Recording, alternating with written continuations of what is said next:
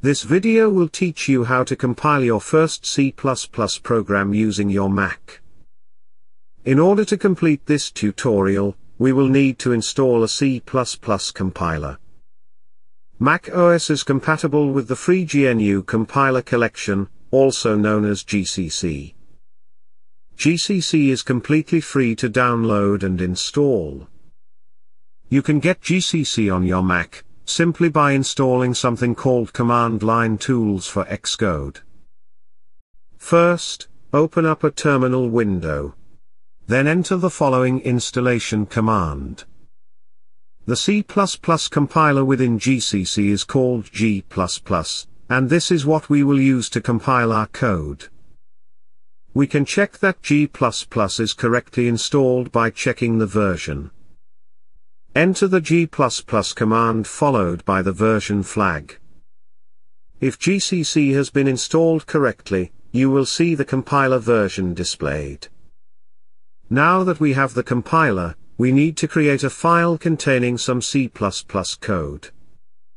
Enter the nano command followed by the file name hello-world.cpp. When the nano file editor opens, enter the hello world sample code. To save the code and exit nano, press the Control key, and X. You will be prompted to save the file.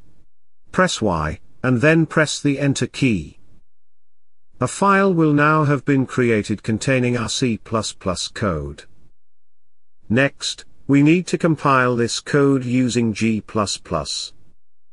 Enter the G++ command followed by the O flag to specify the output file name. We will call the output file, Hello World. Then specify the source code file that we have just created. Entering this command will run the compiler, creating an executable file called Hello World. Now we can test our first C++ program by running it from the terminal. Congratulations! You have compiled and executed your first C++ program. Check out the full article to learn how to build and run this code using the Xcode IDE.